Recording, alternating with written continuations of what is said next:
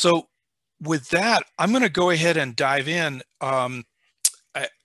This first talk is an intro for people who are developers and are coming to ClickHouse for another database. I think a lot of you aren't in that position, but I still hope you'll find some things that are interesting about it. And we'll also use this as a recording because we just want to make it easier for devs to get in and be able to use ClickHouse efficiently. By the way, we had a question that popped up from Andre. Will the session be available offline after? Absolutely. So it's streaming to YouTube right now, so that recording will be available. I'm also recording it through Zoom, and we'll post that afterwards. We'll probably break the talks up into pieces, and we'll also post the slides, as we generally do when we're not lazy. So, okay, I'm going to get diving into the talk. So your first ClickHouse data warehouse. And let's make it go forward. Alexi, can you just confirm that you can see my screen okay? Yes. Okay, great, thank you. All right, this is just a little bit of bio and a brief bit of marketing about Altinity. I'll promise it'll be short. So I've been working on databases since 1983. It's the main thing I've been doing in my career. I've been actually programming since I was a kid, which is now over 48 years since I started. So as I say, mostly on databases. I've worked with about 20 different databases, of which ClickHouse is the latest and currently my favorite. I've done a couple of detours into things like virtualization and security. We had a company that we sold to VMware in 2014, so I spent 4 years working for them on those topics. And then I do a lot of work with Kubernetes. We're as a company, and also our users are pretty big on running data warehouse in Kubernetes, so that's a topic we come to pretty often. As far as Altinity, we're the enterprise provider for ClickHouse. So if you're a big enterprise and you're building, or a little enterprise for that matter, and you're building analytic apps, we help you do it successfully. So we do services. We have a cloud platform. We'll touch on that in this talk. And most importantly for the community, we sponsor community events like this. We all of us have long careers in open source databases. Most of us worked at some point on MySQL or around MySQL. And as a company, we're big committers to ClickHouse as well as the ecosystem project. So we're, after Yandex, the #2 committers. So that's us, and that explains why we're doing this talk and why we love, just telling people about ClickHouse. So let me introduce ClickHouse. I don't know if there's anybody on the talk who hasn't heard about ClickHouse, but if you have, if this is your first time, this part of the talk is for you. So ClickHouse is an open source data warehouse, and data warehouses are designed to answer open-ended questions about business data. And by open-ended, I mean that you will answer, ask a question, for example, like, how many sales do I have by region, by product? That's a pretty standard one. But basically, any combination of sort of properties that you might have about sales, you can combine them in a query and then ask to see aggregates, for example, like numbers of sales, amounts of sale, average sale, the place where you had the least sales, the products that had the most sales, things like that. And these often involve data sets that are extremely large. They have a lot of properties. So in other words, a wide number of columns, or wide range of columns, and the data sets can be very, very long. So when we're dealing with machine generated data, for example, weblogs from clickstreams, the number of records that you have to deal easily runs into trillions, even for trivial applications. So that's the kind of problem that data warehouses are designed to solve. And ClickHouse is really the first data warehouse that's uses SQL and really can compete with proprietary products like Snowflake, like Redshift, and like others. You can think of it in some ways as kind of like the MySQL of data warehouses. And so like it has a lot of similarities with MySQL. So for example, it has a single binary. It understands SQL. It's pretty portable. Excuse me. It runs on everything from bare metal to clouds, anywhere that Linux does, basically. Where it departs from MySQL, and we'll talk a little bit about this later in the talk, is that it stores data in columns instead of rows. We'll talk about that and what that means, but basically the effect is you can think of every column being stored as an array, and whenever you're reading data or writing data, you're basically just doing sequential, always doing sequential I/O. It is also very good at parallelizing query, and this happens at a couple levels. So within a single host, which is what we'll be talking about today in this talk, ClickHouse is very good at breaking up these columns into pieces and farming them out to all your available CPUs or cores, as the case may be. And we also use SIMD instructions whenever we can. So a single instruction, multiple data. The idea is that these are vector instructions that allow you to do operations on multiple pieces of data simultaneously. And this is only possible when you're dealing with arrays. ClickHouse also parallelizes very well. So in the sense that we can spread data across many nodes. There's people that run clusters with hundreds of nodes, and you can actually have queries that span dozens or even 100 nodes. And ClickHouse will happily go out, sort of query each of the nodes and then federate the results back and hand you an answer.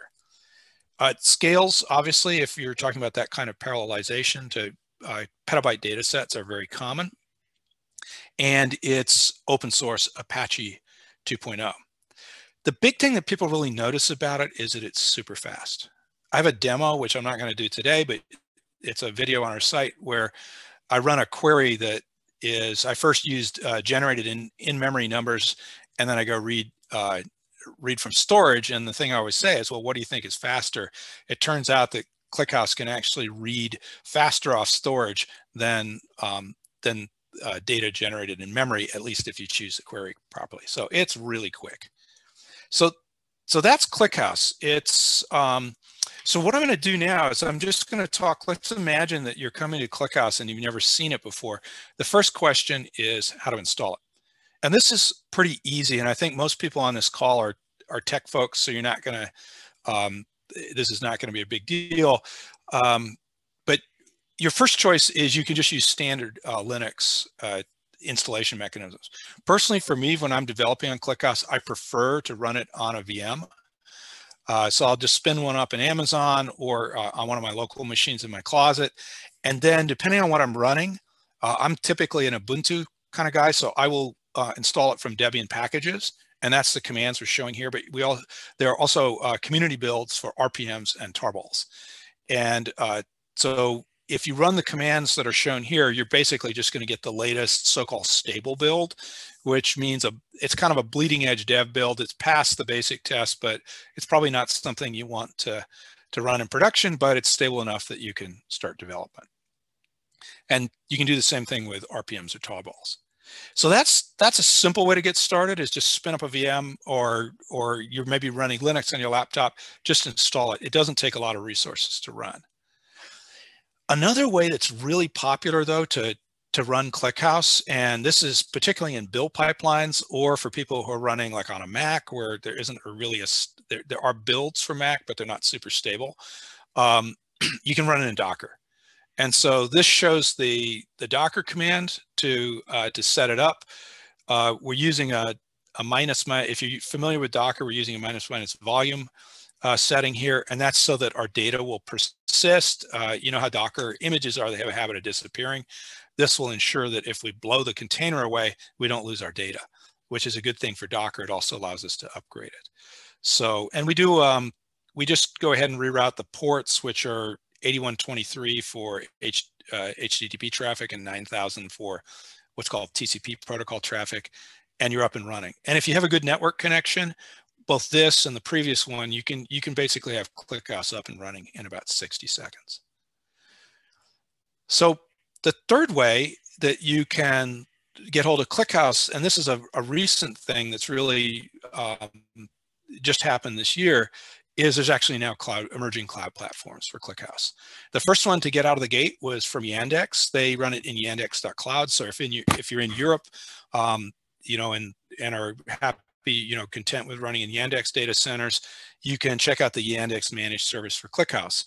We have at Altinity run what we call Altinity.cloud, and that runs on Amazon. It'll eventually run in other places, but for now that's runs there. So that's a final option that if you want to spin up ClickHouse and really try it out, this is another thing to do.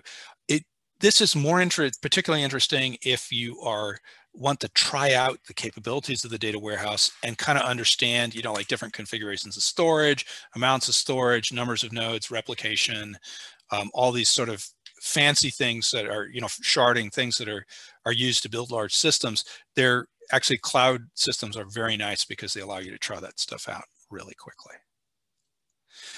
So that's 3 ways to get hold of ClickHouse that are pretty good, and people use all of them. The final question for getting started is, where's the docs? And it turns out that ClickHouse has a really great, for an open source project, has a really good set of docs.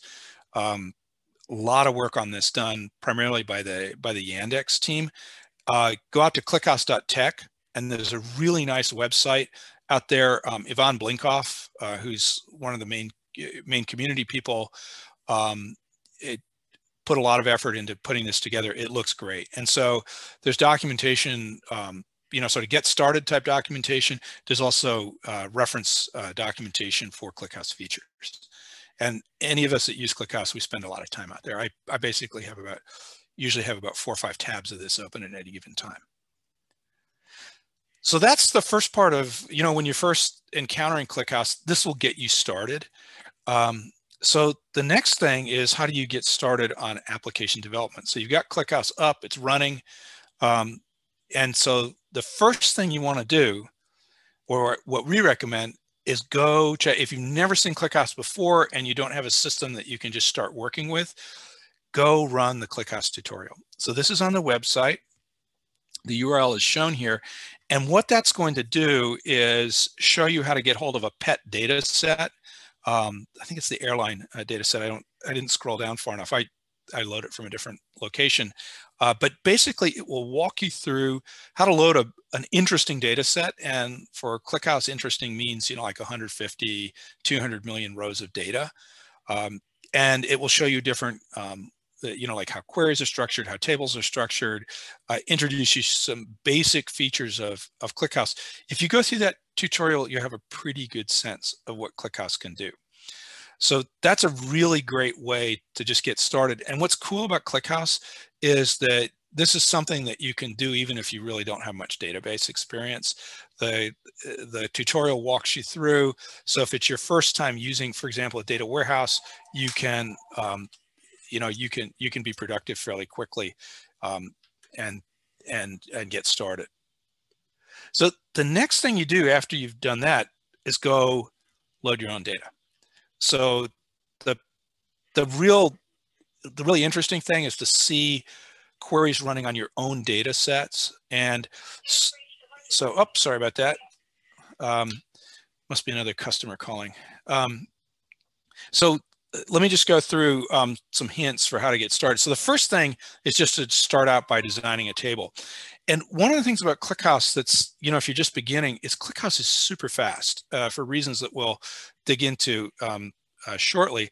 So what you can do when you're setting up a table is, what I recommend is, don't stress about the table very much. So, don't stress about getting the data types right.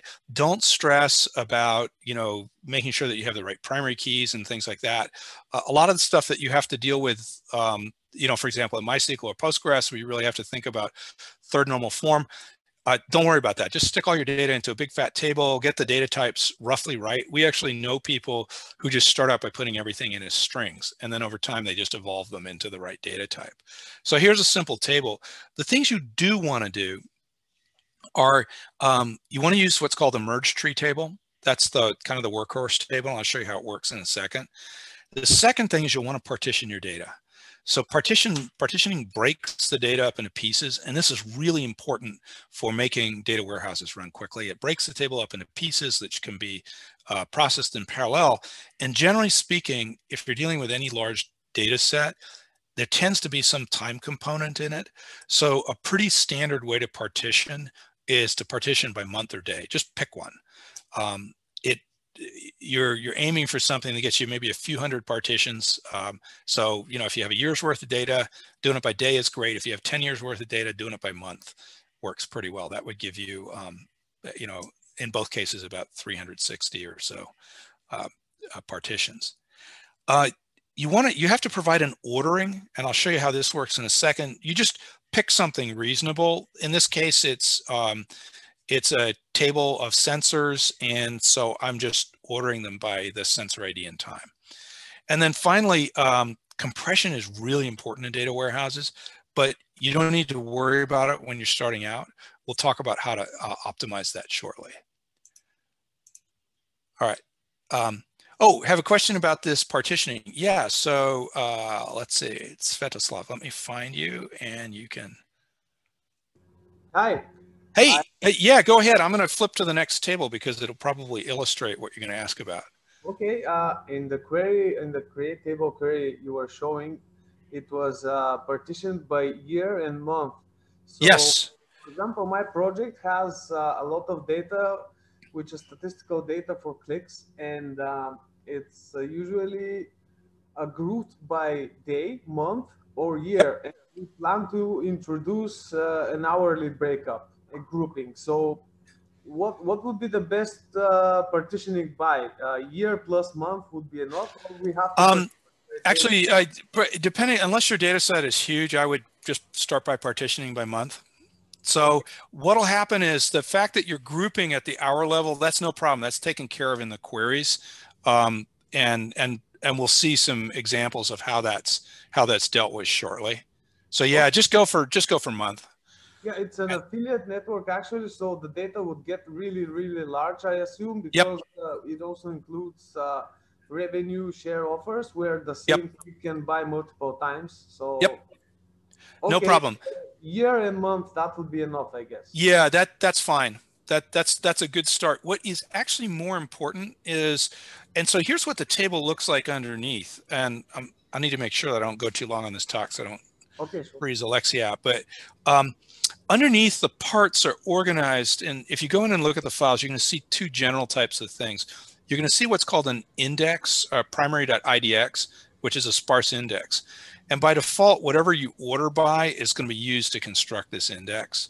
And so in the previous example, I was using... It's more about the grouping. It's more about the grouping by... Yes. Yeah, so what this is doing is if there's a natural... Well, actually, what's interesting about this ordering is one of the most interesting things. So one of the things that's really important is to get good compression on the columns, you want to organize your ordering in such a way that the columns don't vary as much from value to value. So for example, if you have just imagine that you have sessions on a website with users. So the properties of any click in that session tend to be roughly the same across that session. So it's kind of nice to have an ordering that includes session, because what that will do is it will mean that there will be potentially long stretches in your columns where the ordered values, as the columns are sorted by that order by, very, very little. And so your compression is going to be fantastic. Okay. So our problem actually is that we have a click ID where each value in the table will be totally unique. Okay. Yeah. So, well, what you want to look at, this is something where I actually think it's important. Again, as you're starting out, don't stress about it, because it's really easy to figure out whether it's working or not. And then what you will want to do is allow for the fact that you may need to reload your data a couple times as you're, in development, as you discover different ways to order it, and so that it gets the best performance. Yeah. Okay, so we'll add it on the development server and test the best performance. Okay, thank you very much. You got it. Okay. So merge tree then, it has the index. You have this sparse index, like when you use the index, that order by, it can be used essentially as a primary key. It will find rows. But the other important thing is that what it'll be looking for is it'll go out and it'll just use this sparse index to find the blocks containing data. But these blocks are pretty big, so they will by default hold about 8,000 rows, the values for 8,000 rows in each block. And what that means is that, like if you do a read and you look for a single row, you'll effectively, over the columns that are in your select, you'll be reading 8,000 rows. So it's a kind of interesting property of ClickHouse. And we'll look at that a little bit in a second. So next thing you want to do once you got a table is load your data. So two popular formats for loading that we use a lot are CSV and ClickHouse. These are called input formats in ClickHouse, and ClickHouse supports a bunch of them. But two real popular ones are CSV, either with or without the names at the top of the columns, and what's called JSON each row, where each line contains like a little JSON blob, as you see in this example. And you can load these pretty easily. If you have small data sets, the simplest way to do it is just to pipe them through ClickHouse Client, which is your standard client for talking to ClickHouse. Super useful tool. So this is how you connect to ClickHouse. And what I'm doing is, for example, just catting the readings.csv. That CSV values, and the query that I'm going to run is insert into meetup.readings, and then I tell the format that the pipe stuff is coming in, and that's it.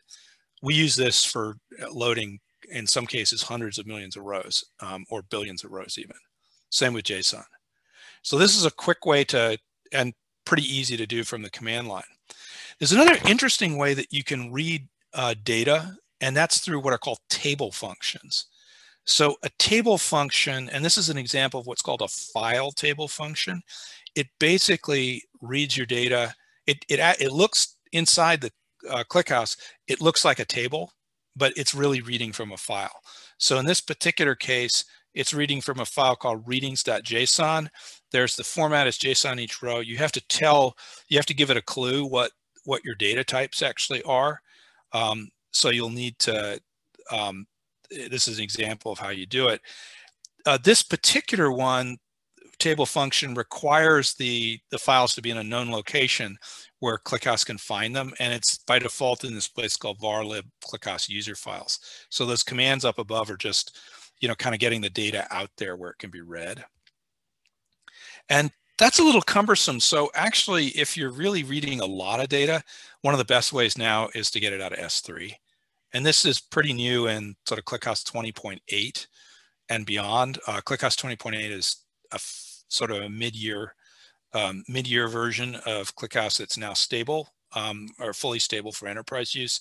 So you can read from S3 in using a command like the following. The cool thing about S3 as well as the files is they will take wildcards. And what that means is, like, if you had, like, say 100 of these files, you could actually read them, and there's a setting that allows you to parallelize them. But this is a really good way of loading a lot of data fast. So if you're coming off Snowflake, what you could do is dump it to S3, in whatever format Snowflake dumps it in, and then read it back out like this. So the final thing is, like, sort of as you're, planning your attack on or your siege on ClickHouse, is now you've got your data loaded or some fraction of it, just go crazy with your own queries. And what I recommend doing at this point is just go read the start with the docs for Select. Select is the most well-developed part of the ClickHouse SQL vocabulary, and it is incredibly powerful. It doesn't have window functions. That's one difference if you've used other data warehouses, but it is incredibly, it's incredibly feature rich. It has these things. So for example, it does group bys really efficiently and easily. It has basic support for common table expressions. It has arrays, which I just wrote a bunch of articles, blog articles about it. It's an incredibly powerful feature. These are all things that you can do. Oh, by the way, there's a question from Barry. About that S3? Does it support local S3 deployments like Minio? The answer is yes, and in fact, it supports it better than S3, because when we initially started, we were using Minio, the free version in the build pipeline. So yes, it supports that quite well. So you should be able to use that. All right, so back to Select. So that's, at this point, you're on your own. You're sort of, you're now surfing your data. You're up on the board. You're, riding the waves, and just try stuff out. And so one question you'll have is, of course, if you're developing apps, what about client libraries? Well, there's a bunch of them available. So I've got 5 of the most popular ones. Interestingly enough, and there's more of them listed on ClickHouse.tech. For PHP and JavaScript, there's a bunch of little libraries, but actually what a lot of people did, and what we did, for example, we do a lot of PHP. We actually didn't even use a driver. ClickHouse has an HTTP interface that allows you to submit the queries just using HTTP, and then get the get the results back as a payload in various formats. So we just rolled our own. It took. I was talking to Andre a couple of days ago, and he said it took him about 2 hours. So you can write very, very simple code, and that's particularly important coming from like Node.js or PHP, where they've already got good support for REST API calls. You can just do that. So for my own part, I normally use Python or ODBC if I'm working with it, but we do a lot of work with Golang. That driver is also very stable. And then of course, C++ is super stable. Java is okay. That actually is probably the least well-maintained of all of the ones that are shown here. So for the final part, I'd just like to talk about a little self-defense. It's possible that you're coming to this and you've worked with other databases, so like MySQL, and in which case your brain is probably somewhat polluted, and it's important to have a little bit of a notion about what's going on under the covers, and particularly to understand the difference between a row store and a column store, which is also a data warehouse. So so MySQL is a good example of a row store, and the way that it works is that, let's say that we have, this is sort of a cartoon of a table, and you've got columns A, I, and K that you want to select from, but the data in MySQL are all stored in rows. So what that means is that if you do a query where you're just looking for those 3 columns, MySQL is basically, without a lot of extra direction, is just going to allocate a single thread, and it's going to go and read each of these columns, or excuse me, each of these rows one by one, pull out the A, I, and K columns, and throw everything else away. What that means is if you have like 100 gigs of data, which is, for analytics, kind of a small table, you're going to read 100 gigs just to answer, just because you're doing a table scan. And so as a result, when you're using MySQL, in fact, you always add indexes. You tend to do a bunch of things that reduce the number of rows that you actually have to look at. The problem is that analytical queries often require scans. So this is why databases like MySQL don't do analytic queries very well. They do other kinds of queries, and we'll talk about that. What happens with ClickHouse is that because the data are stored in columns, if you refer to 3 columns, that's all you read. There's a couple files for each one by default, and ClickHouse will allocate multiple threads to read them, typically based on the number of cores that are available. So it zips right through them. And so we're reading compressed columns, we're reading them in parallel. And so the fact that the columns, that we're only reading the columns, already means that there's essentially no penalty for having very wide tables. So having tables that are highly denormalized and have a bunch of extra data, you just don't pay for them in the query because you don't look at them. So this is an example of an airline data set that actually is the one that figures in the tutorial.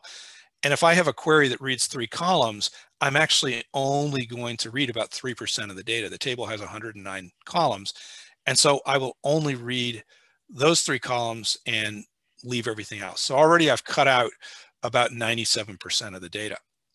What's interesting though is, on top of that, I don't read the uncompressed size of the data, which would be normally the case with MySQL. I'm going to read the compressed size. So these blue bars here actually show, in this particular table, how much data there really is in the columns based on how well they compress. So the ones that don't have a blue bar were data, ones that didn't have any data, so there was nothing even to read.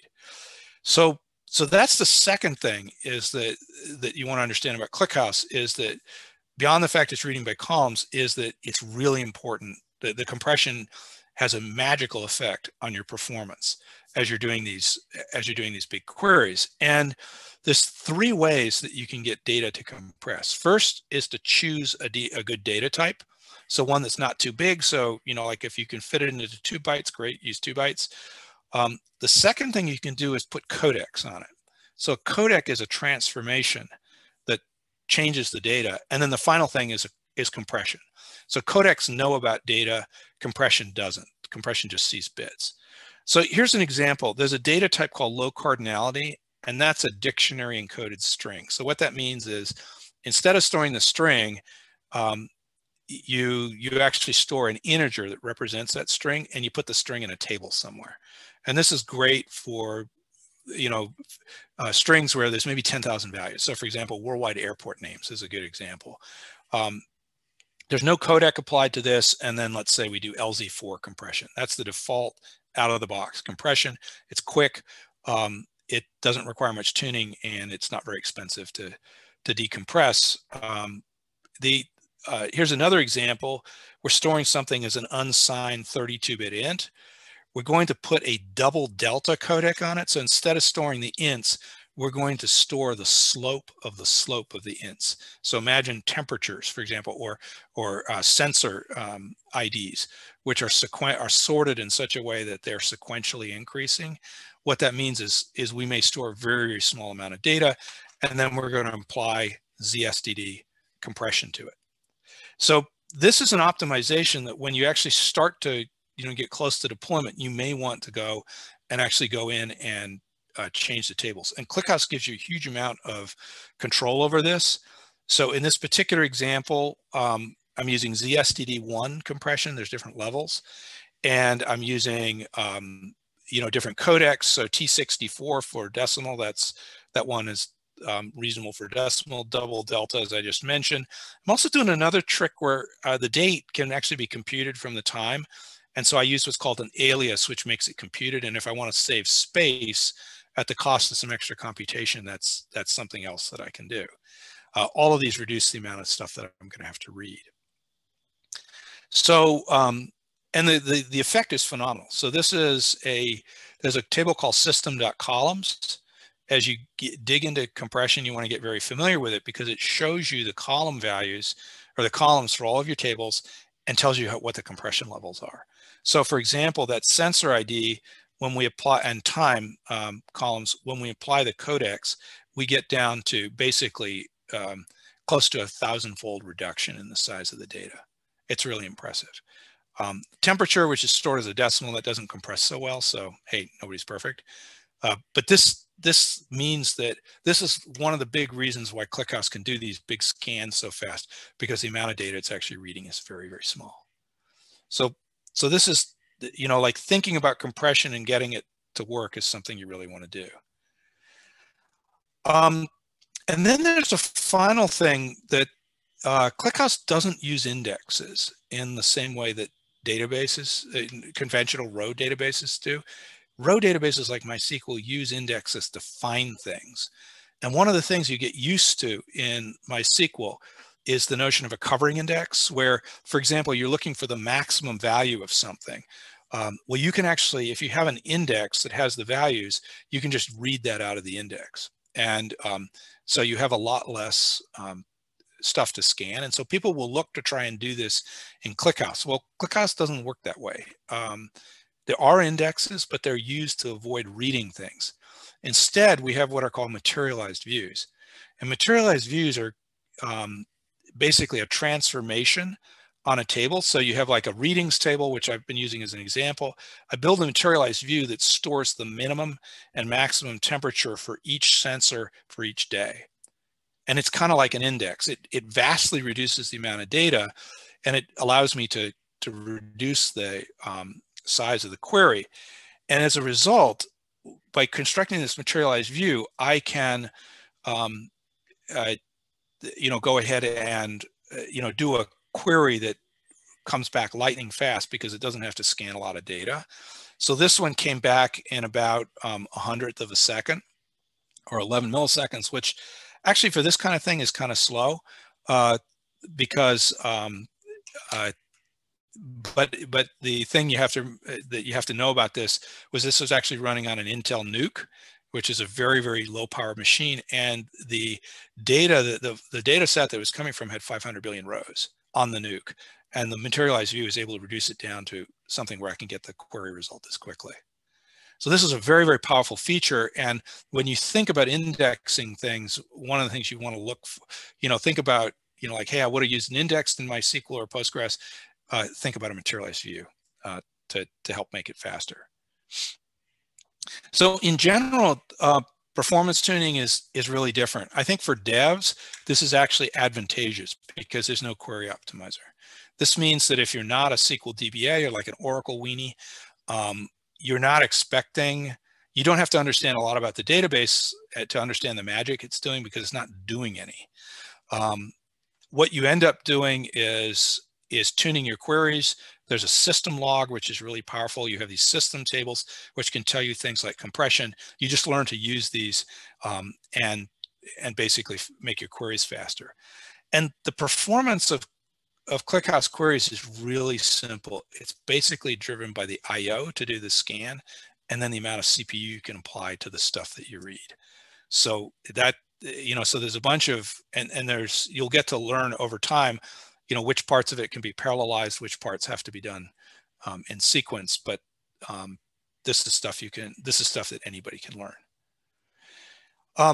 I think the number one tip is to use the ClickHouse query log. It's basically tells you what ClickHouse thinks it's doing and how much data it's reading. So like if something is going slow, you go look at the query log, you figure out, okay, it looks like it's reading a lot of data, and then you try and make it read less data.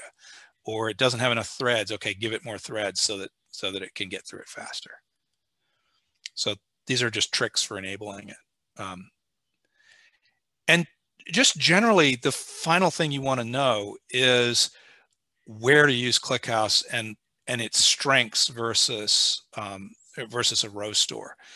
So row stores like MySQL are tuned to do what's called online transaction processing, or OLTP, which means that, if you're running a website and you have a lot of small lookups, for example, to build pages or to look at the contents of shopping carts or to check whether somebody's logged in, MySQL is really great at that, because often the data you have to look at is just one row and it's all in one place. So you can nip in, do that. Similarly, you can update it quickly. Because you don't use a lot of resources for these queries, you can have a lot of them. And they also have great consistency models. So in Postgres, for example, you can create a table, add data to it, create another table, add data to it. You can basically all do that in a single transaction, and it either commits and succeeds, or it rolls back and wipes everything out. These are all things that row stores are really good at. ClickHouse is different. It's designed to answer questions about large data sets. So very long tables, and that's where this scan capability is important. Very wide tables. So the column store, the fact that you store things in columns gives you this advantage that you don't have to, you reduce the amount of data you read. Open-ended questions, things for which you don't have an index in advance. And then lots of aggregates. I haven't really focused on aggregates too much in this talk, but ClickHouse has a huge library of aggregates that it can perform.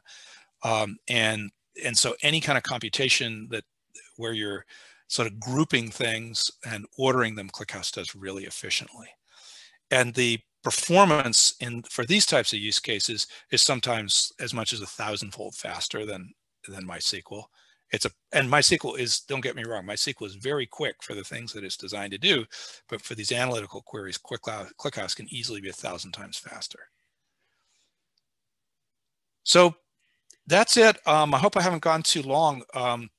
Be happy to answer a couple questions while Alexia is getting set up. These are some more information. There's just a bunch of stuff now out here. There's a worldwide community generating information. The ClickHouse.tech docs are great. There's a ClickHouse YouTube channel. Altinity has a blog where we, sort of do long form articles. We also do a lot of webinars on this stuff. And then finally, the ClickHouse source code. If you can't figure out how something works, one of the best ways is to pull the source code and go look at the tests. They have the best examples of how to use different SQL features, some of which are kind of obscure. If you see it in a test, you know it works. So, and you'll get get a clue about what it does.